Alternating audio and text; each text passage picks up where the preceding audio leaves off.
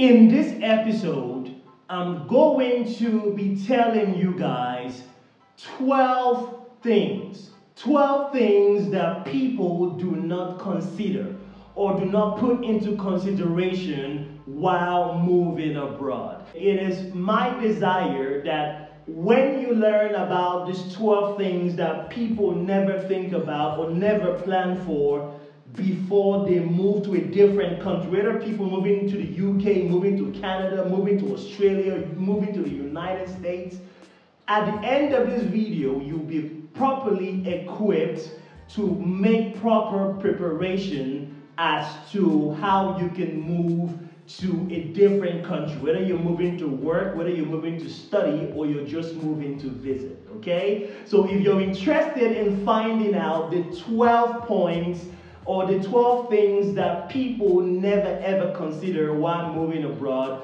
why don't you give me 1 second? I'm gonna dash up to the market, and you guys already know I'm gonna be right back with more. You know the way I do it when I drop lyrical. Anytime I spit lyrical, philosophical. All the niggas mimical, but it's fair still. Won't take it literal. Punchlines collateral. Maximum damage. Hello, Chronicles. Hello, YouTube. How are you all doing today? It's still your value-based king, Fuse from FuseChronicles.com. We are your #1 stop for everything and anything related to travel, tourism, and lifestyle. Now, like I said in the introduction, in this episode, I'm going to be telling you guys 12 things that most people who are moving abroad, whether moving to study, moving to work, or just moving as tourists to different countries, particularly Tier 1 countries. Now, Tier 1 countries are countries like the United Kingdom, the United States, Canada, Australia, New Zealand, Finland. These are all Tier 1 countries. Now, most people, it is my experience that most people, this is what I've observed with most people, not everybody, just most people.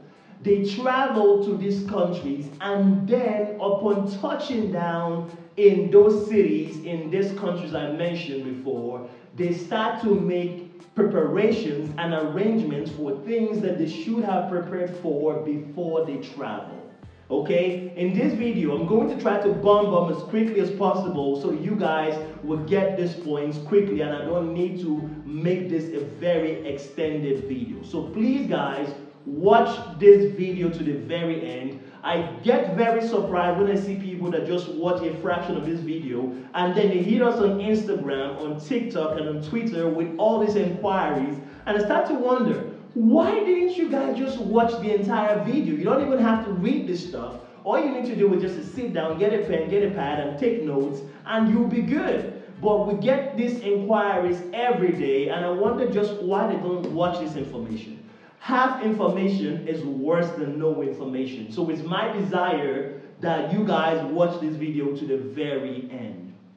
Now, the #1 mistake that people make is thinking that their proof of funds is going to cover everything that they need for their journey and staying in their select city or select country for the first couple of months. Now, your proof of funds, or the money that you set aside in a different account, is just supposed to look after your upkeep or your family's upkeep for the first couple of months, meaning 1, 2, or 3 months. That money does not solve your flight tickets, okay? So if you're traveling, say you're traveling to the UK, or you're traveling to Canada, or the US, or Australia, these are 4 favorite or popular destinations that most people relocate to. Say you're relocating to any one of these destinations, you still need to board a plane. So you need to buy a flight ticket to be able to move to this country. Now, you might be from a country where there is no direct flight, neither is there any connecting flight to these countries I listed. So you might need to move by road from your country to another country. Say, for example, you are from Cape Verde, or you are from the Republic of Benin, I don't think, to the best of my knowledge, I don't think there's a direct flight or any flight at all from these countries to the UK or to Canada or to the United States. You might need to go to the nearest country like Nigeria or Ghana to be able to get a flight directly to the UK, or at least a connecting flight to Frankfurt and then to the UK. So you need to bear this in mind, and if you're going to have to do this, the money you're going to have to spend is not going to be covered by your approval funds. You need to have extra cash to cover these expenses. Another thing that you probably don't even take into consideration is if you're relocating to either Canada, the United States, Australia, or the United Kingdom with your whole family. Now, your family means you as the primary applicant, your partner, and your children. And maybe you're boarding a connecting flight that is going to take you first of all to Frankfurt, and then you're going to connect another flight to the UK. You might lay over for a period that's going to extend to maybe even 5 to 7 hours. In some cases, even 10 hours. Your children have to feed. They need to eat food. Do you have enough money to be able to provide sustenance for your children? I mean, a meal. It could be that maybe the airline company you're traveling with is not taking responsibility for the food your children are going to eat, and you might need to go out to a restaurant in the airport and buy something for your kids. Do you have the amount of money? Do you have the resources to be able to provide for your family? These are things that you need to take into consideration if you are flying with your family. Now, this is just number one. Number two, if you are traveling to Canada, to the US, to the UK, or Australia for work, are you seeking the services of a recruitment agency to help you find jobs, to help you relocate to this country? Say, for example, you're using Randstad. Now, Randstad is a recruitment agency out in the Netherlands, and they also have an office in the UK. So they help people who are interested in going to Europe to find work. Now, there are many people that reach out to me. I know there's a guy reached out to me here on YouTube, and he was telling me, Fuse, have you heard about this company? They are a recruitment company, and they offer me all these services to get me to Europe. Now, the most a recruitment agency can do for you is just to help you find work. You have to apply to that company. The recruitment agency is not going to help you apply for a job in the company that is sending listings out for you for. You have to apply, fill in the application form, upload your CV, put in your cover letter, and send it out to these companies yourself.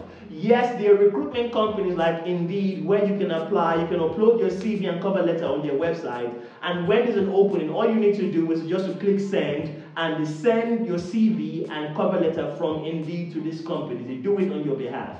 However, no recruitment company is going to pay your travel fare for you to come to Europe. If you get a recruitment company that tells you, Fuse, Sheila, Jessica, Aquaba, whatever your name is, we want you. We're going to transport you to come to Europe, to come to America, to come to the Oceania countries or to Asia to work.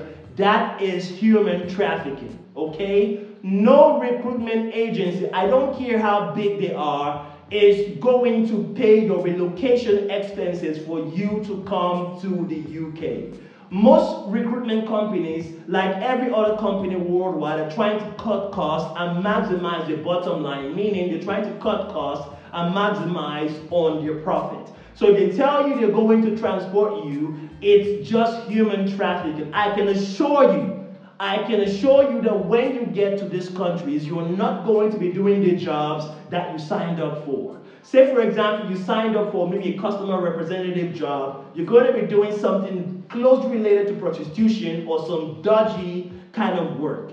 You need to be mindful. I know there are many people who are very desperate to get to Europe, to get to America, or to get to other continents. If a company who claims to be a recruitment company or agency is telling you, I repeat, telling you that they're going to pay your airfare and everything, accommodation bills and all this kind of stuff for you to get to a foreign country, maybe Italy, maybe Spain, maybe the Netherlands, maybe Germany, that is human trafficking. So let your antennas be up, and when you get this kind of message, be sure to run away, because you're definitely going to be doing something very dodgy. Number 3. What type of city do you want to live in? Say you want to go to the UK. Are you always thinking about London? Oh God, Hughes, London. Are you always thinking about Manchester? Are you always thinking about Liverpool? Or maybe you're thinking about America. Are you always thinking about LA? Are you always thinking about New York? Or maybe you're thinking about France. Are you always thinking about Paris? Are you always thinking about places like Amsterdam? Are you always thinking about Beijing when you think about China? You need to understand one thing, guys. The more the cosmopolitan nature of the city, the more expensive the cost of living is going to be. And yes, granted, if you get jobs in these cities, you're going to be paid high wages.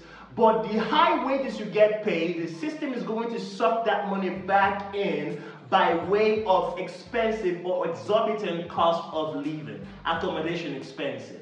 Feeding expensive, transportation expensive. It's not worth it. So if you get paid, say for example you're working in London, you could get paid monthly £3,000 or £4,000 to £5,000. The accommodation is expensive. Eating out in a restaurant is expensive.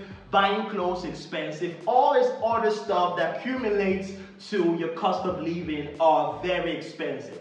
I would rather you guys live in a place like Nottingham or in a place like Derby or Leicester and work in London. That way you get paid high wages, but you are not paying or giving the money back to the system by way of cost of living. And it's the same for Canada, people living in Toronto or people who want to go to Vancouver or this kind of places. You can live in the suburbs and still work in a cosmopolitan city whereby they pay you money, but you don't have to spend all that money in maintaining a certain lifestyle. Most people never give this extra thought. People are more carried away with the exotic names of these cities. Oh, Fuse, where are you right now? Oh man, look, check me out, big boy, I'm in New York. That is just name. If I work in New York and live in New York, I'm making huge amounts of money, but I'm still giving it back to the system. Most people that I know who are trying to be wise work in New York, but they live in the suburbs. They might live in places like New Jersey or those other places that are far away from downtown New York. So they work, get this huge amount of money, but they don't have to spend too much by way of high cost of living. So this is something that you need to consider and a mistake you need to avoid. Number 4. What are your housing plans? So you're moving abroad. When you touch down in London, okay, because people who are traveling to the UK, you either touch down in Gatwick or you touch down in Heathrow. So you touch down in London, what are your plans? And it's even worse for people who are moving with their families. Do you have a relative or a friend in the foreign country that is going to accept you, that is going to receive you, in whose place you're going to stay in for maybe a week to a month till you find your foot in, then you move to your own house? Or are you just like everybody else, a novice? You get to this city, you don't have anybody, no friend, nobody, you're just a JJC, what people call a Johnny Just Come, someone who is just new in a city and does not even know anything about the place, and just realize, oh my God, I never even thought about where we're going to stay or where we're going to spend the night. If you are moving to London, to Canada, to the United States, to Australia, there are 2 things you can do, or maybe 3, but I'll just put it down to 2 things. You can either make plans to stay in a bread and breakfast. A bread and breakfast is like your motel accommodation, very cheap and affordable. You could even stay there for a week or 2 weeks till you find a place where you're going to make a down payment for your monthly rent and move in with your family. Or you could stay in an Airbnb. An Airbnb is a kind of accommodation. Now, most people who are traveling abroad for the first time, and most people who don't have concrete plans of where to stay, they usually put up in an Airbnb. this is just a network of low-cost housing. Of course, the Airbnb accommodations are very expensive, but in Airbnb you're spoiled for choice. You can choose one that's very cheap, very affordable. You can choose the one that just fits your spending bracket. You can use an Airbnb, like I said, or you can use a bread and breakfast. But you need to make plans of where you're going to stay as soon as you get off the plane. Don't be those people that just hang around train stations wondering, asking questions. Sir, where's the cheapest place to stay? Sir, or asking a taxi driver, where's the cheapest hotel? Listen guys, if you're in a taxi in a foreign country and the taxi, I beg your pardon, is just driving around town looking for the cheapest accommodation, best believe that the meter in the taxi is reading. The meter is reading. So when they eventually take you to a place where you're going to be staying, where they call a cheap accommodation, you could end up paying as much as 100 to 150 pounds in a taxi fare for something that you would have just paid maybe even 5 pounds in the first place. I've been in a cab before where the taxi took the long route just because he wanted the meter to just charge me the most. Do not fall into this kind of mistake. Do not fall into this error. Plan where you're going to stay even before you take off from your home country. It's going to save you a lot of headaches at the end of the day.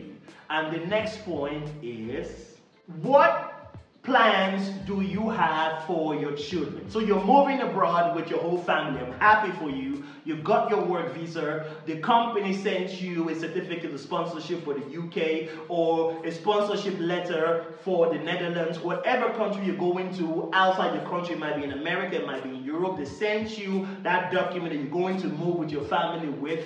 Now, what are your plans for your family? When I mean your family, I don't mean your husband or your wife. Those are adults that can take care of themselves. I'm talking about your kids.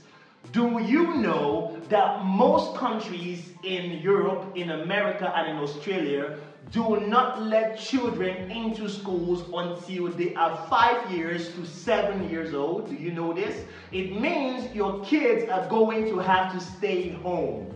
They cannot start school till they turn 5, and in some countries even 6 or even 7. What are you going to do if your kids are not going to work?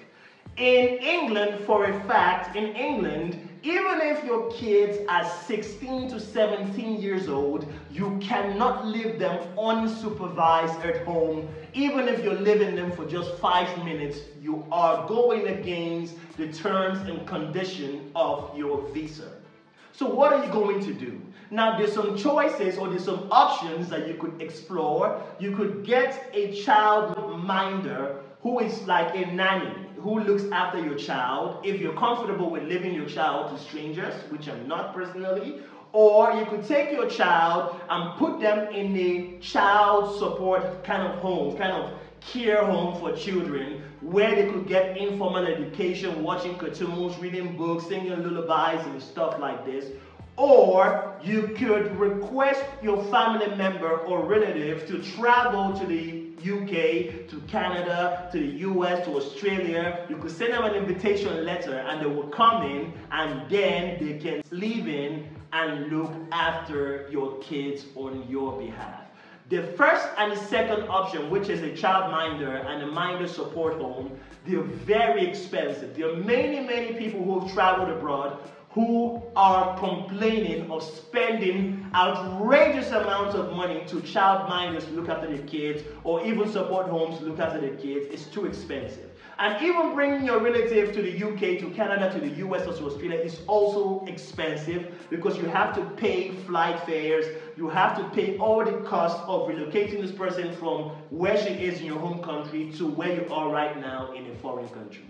If you want my candid opinion, I'll tell you guys the best thing that you can do is to weigh it. You and your partner can both weigh it. Which of you, I'm talking about the primary applicant for the work visa and the partner, or the primary applicant for the student visa and the partner, which of you is earning more than the other person? The person that earns the most can continue working, and the person that earns less can resign from his or her job and stay home and look after the kids, okay? Can stay home and look after the kids. Or alternatively, you could get a stay-at-home job whereby you don't need to leave the house. You can stay in your house and work while looking after your kids at the same time. So these are options that you could explore. But please, if you have children and you want to relocate with your children abroad, please do not overlook this one point. It's very, very serious. There are many families that I know that violated the terms of their visa terms and conditions by overlooking this one step. And I know families that say, okay, Fuse, that's it. I'm going to leave my child or my children back home in my home country, and I'm going to travel abroad. When they turn 5, when they turn 6, I'm going to bring them over to this country and they can start school. You can do that. That's an option. That is an option you could explore. But be mindful of this one thing. If your child is 16 or 17 and is about to turn 18, now, children who are between 18 to 25, maybe they're not children anymore, maybe they're not children anymore. I'm talking about late teens to early adults who are 18 to 25. It's very difficult. In most of the Tier 1 countries, it's very difficult to relocate these children to countries where you are in. Now, if your child is one of those wild ones, those wild cards, who have already started getting cozy and friendly with the ladies and maybe get a girl pregnant, believe me when I tell you this, it's even doubly or triply difficult to relocate your child from your home country to where you are in a foreign country if he or she already has dependents. So you need to bear this in mind. You need to think about this deeply if you want to leave your children back home and relocate alone. Number 6. What is the nature of work? What is your job specification when you relocate to countries like the UK, to Canada, to the US, to Australia, to the Netherlands? What are you going to be doing? I see a lot of people sending me messages telling me, Fuse, I want to get a job as a healthcare assistant. I want to get a job as a live-in caregiver. Let me tell you something, guys. If you are a live-in caregiver or a healthcare assistant, you're going to be working 12-hour days. It means you're going to resume work by 8 in the morning and you're going to be closing from work by 8 p.m. at night, and this is if you're not doing any OT. OT is overtime. Some people might have to do overtime whereby they work from 8 to 8 and have to do overtime to 8 the next morning. That is mad. That is wicked. Okay, now you're going to be doing this 5 days a week. For live-in caregivers, usually the arrangement is you're going to be working 2 weeks on and 2 weeks off. So it means 5 days a week for 2 weeks. Now, if you're a live-in caregiver and you're working for a client who is nasty, you know them ones who are maybe not even mentally stable, who throw things at you, curse at you, or racial towards you, or are racist towards you, this could break your spirit. Now, I know it doesn't mean a lot, okay? Because some of you might be thinking, oh, Fuse, the money is good. You're paying me £4,000 a week. You're paying me £10,000 a week. By the way, no company is going to pay you £10,000 a week or even £4,000 a week, okay? In fact, no company is going to pay you £10,000 a month.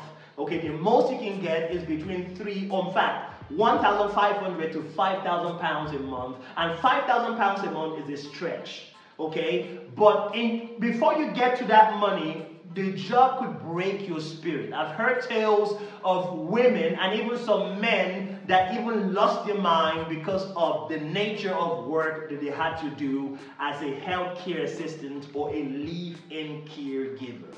So you guys need to weigh this deeply, okay? Think about this well so you're not going to make the mistake of making all this money and then using that money to look after yourself because you are now psychologically no more there, okay? Now, number 7. Do you plan to work multiple jobs? Do you plan to work 2 jobs or 3 jobs in the UK, in Canada, in the US, in Australia? Do you plan to? I'm not even going to discourage you. I'm not here to discourage you from working multiple jobs. Sometimes that's the only way you can make ends meet, so I'm not even going to knock that hustle. However, if you are working the first job, be sure to get the internal revenue services for the country you are working in as a foreign national. Be sure to get them to assign you the right tax code, okay? That's going to be the deductions you're going to have to pay to the government of that country by virtue of taxation. If you're getting a second job, even doubly still, be sure to ring up the Internal Revenue Service and tell them, listen, I'm working this job and I'm working that job. Can you please cross-check that I've been assigned a tax code? What usually happens is people, particularly those in the United Kingdom, you get assigned to the right tax code for the first job, but for the second job, you don't even get assigned a tax code at all. So they're going to be charging you at a very high or elevated tax bracket. That is not good because you're going to be losing a lot by way of earnings. You're going to be losing a lot of money. So some people think, oh, I'm not going to tell them that I have a second job. Oh, I'm just going to be making this money in the dark and nobody's going to tax me. No, the taxman knows everything. Unless you're working for a restaurant or some form of organization where they pay you with cash. They don't pay you via your bank account. If the money touches your bank account, best believe the taxman is going to get his. So, like I said, unless you're being paid cash where you work, then you can boycott the system. I'm not telling you guys to go to evade your taxes. I'm just telling you this is how it works. Be sure to make sure that you get assigned a tax code for your first and second job so you don't get taxed at an elevated tax bracket. Yes, if you find out that you're being overly taxed and maybe they've run through your system, they've checked your statement and they realize that no, you've not been assigned to a tax code, you could claim back a refund on money that has been deducted from your salary for the previous months that this has been happening, but that's a very uphill tax. From the very beginning, from the jump, just make sure that you're properly assigned or you're just going to be working for the government and maybe the company you work for is not even a government-owned company. Okay, so you need to be mindful of this. Now, where are we? Where are we? Number 8, number 9, I'm not sure, but the next one. What visa subclass or category are you moving abroad with? And if you know the visa that you're moving abroad with, does it offer you a direct pathway to permanent residency in that country if this is what you are interested in moving abroad for in the first place? Very important, guys.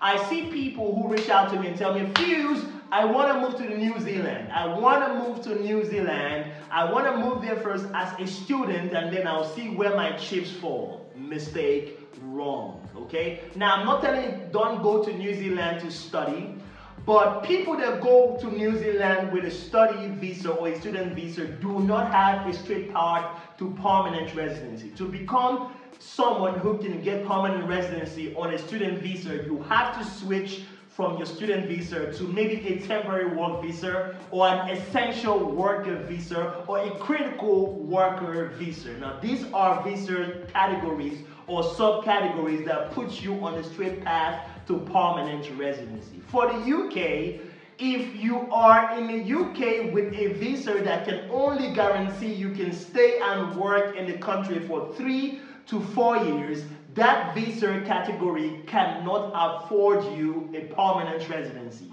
To become a permanent resident in the UK, you need to have stayed in that country working for at least 5 years.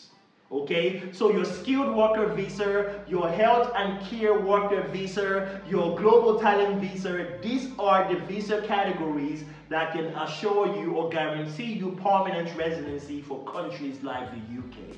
So you need to be mindful of the visa subclass or category that you're moving to a foreign country on so that permanent residency does not pass you by. Nothing breaks my heart more that are seeing people that tell confused, I've been here for 10 years, and I ask you, sir, are you a permanent resident? He says, no. I'm like, oh God, what did you do? So you need to be mindful of this. Now the next point is, what is your permanent, or what is your passport renewal policy for the country that you're moving to? So you're moving to the UK, you're moving to Canada, you're moving to Australia, you're moving to all these countries, but what is the passport policy? What can you do if your passport is about to expire or it has expired? For countries like Canada, if your passport expires and you get a new passport booklet, you would have to apply for a change in or you have to apply for a transfer of passports or a transfer of visa. What this means is they're going to get your previous passport checked to confirm it's expired, and then they're going to stamp the visa that is in your previous passport in the new booklet. But you need to know what the renewal policy for your country while you are in this new country really is. Say for example, you're Nigerian like me, and you're moving to the UK. What is the passport renewal policy for Nigerians in the UK? Do you need to come back home to renew your passport? Do you need to just go to your High Commission in the UK to renew your passport? How much does it cost? Do you need to send it to your home country to get renewed? Maybe someone's going to help you out, or maybe there's an officer, an immigration officer stationed in your home country whose task is to renew your passport. What is the policy? You need to find out, because usually the way it works is you cannot stay in a foreign country with an expired passport booklet past a certain period. Usually it's between a month to 3 months. If the system finds out that your passport has been or has expired, that is grounds there for you to lose your status of that visa in that country. So you need to find this out and keep this information somewhere, so when the time reaches, you can renew your passport and apply for your visa to be transferred to the new booklet on time. This is one point that most people usually never consider before they start their work visa application process. And the next one is, how are people of your race treated in that country, in that city where you're going to be relocating to? People who are black, people who are Chinese, people who are Hispanics, how are they treated in this country? Does this country has a track record of institutional racism, whereby people cannot go to certain places without being racially profiled, racially abused, or racially violated? You need to find this out. How can you find this out? Simply go on Google, type Azerbaijan racism, type Canada racism, type UK racism, and read what people have to say about this. The only best way to know about racism is by what other people have suffered from the hands of racists. Don't jump in blind. Don't tell yourself, oh my God, I'm going to be earning pounds, I'm going to be earning in euros, I'm going to be earning in dollars, and then you jump into the deep end. Dude, I've been racially abused before. I have been racially abused before. Someone set his dog on me. I was on the floor screaming, help, help, mommy, mom. It's funny now, but it happened to me. It happened to me. I've been racially abused by someone in the UK. It's not an experience that you're going to forget in a hurry. So find out what the racial temperature is in that city that you're moving to, and ask yourself, honestly ask yourself, can I take this? Or should I just boycott the city and find work in a different country or in a different city? And in the same vein, find out the benefits. What are the benefits of people like me in this country, in this city? Do black people enjoy certain benefits? Do Chinese people, do Hispanics, do they enjoy certain benefits in this country or in this city? Find all this out before you jump on a plane and start relocating to a different country or a different city. And the next one is, how difficult is it to relocate from a foreign country to another foreign country? Maybe your plan all along is to relocate to the United States. Maybe all you want to do is move from Nigeria, from Ghana, from Sierra Leone, from the Sudan, from Chad. You want to move to the United States, but it's taking too long. And maybe somehow the UK, the doors to the UK opened up and you're going to the UK. Find out how hard is it for someone from Chad, someone from Nigeria, someone from Ghana to relocate from the UK to Canada, to the US. I can tell you guys for a fact that people from Somalia are not accepted in Canada. If you're traveling to Canada, why am I stuttering? Why? If you're traveling to Canada from Somalia, your passport is not accepted. If you're traveling to Canada from South Africa with a temporary passport, is not accepted. If you're traveling to Canada from the Czech Republic, is not accepted. I can tell you for a fact that these countries do not accept people. Now, if you're Israeli, if you're from Israel and you're traveling to France, you are not welcome there. They don't accept Israeli passports. The UK does not accept Israeli passports, and the United States does not accept Israeli passports. So even though you're moving from Israel to maybe the Philippines, and then you want to try to apply to the UK, to the US, or to France in this country, it's not going to work unless you stayed in those countries for a period of time where you are now a permanent resident and you were given a passport for people from those countries. Only then can you relocate to those countries. So you need to find out the status of your country in the immigration service of another country to know if you can move from your country to this country and then to a third country. Okay? This is something that most people never ever think or ponder about before they start to make their travel plans. So I don't want you guys to make the same mistake. And the next one is, finally, are people from your country regarded as a flight risk? Meaning, are people from your country blacklisted from traveling to another country? In the last point, I gave you guys examples of people from Somalia, from Czech Republic, from Israel, and countries that they're not welcome in. Now, you need to find out what is the immigration or international relationship between my country and the country I want to travel to. Do people in my country freely move to that country, or are they under some level of travel ban? Have they been blacklisted from traveling to that country in a way that they're seen as a flight risk? You need to ask yourself this question before you start making plans, because guess what? You're going to apply for a visa, they're going to accept your money, but they're going to deny your visa. So you're going to waste all this time, put in so much effort, but you're going to get little to no return by way of outcome.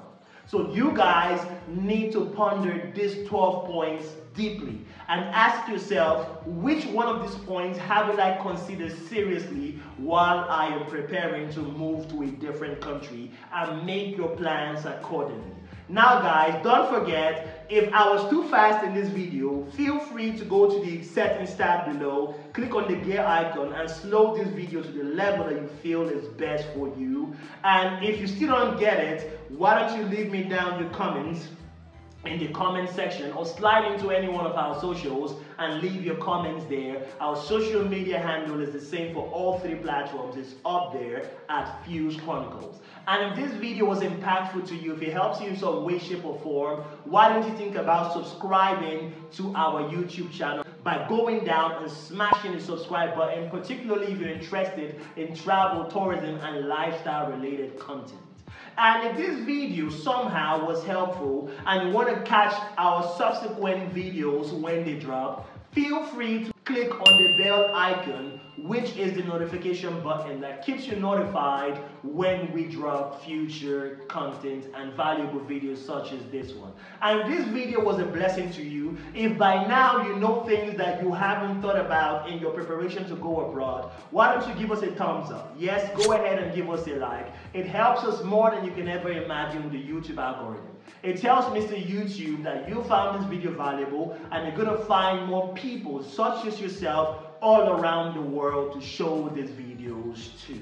And if you have family members or friends who are thinking about traveling abroad and you've heard about one or two points that you think they haven't considered, why don't you think about sharing this video with them so that they stay guided on the best decision-making process to get into going forward as regards to your relocation to a foreign country.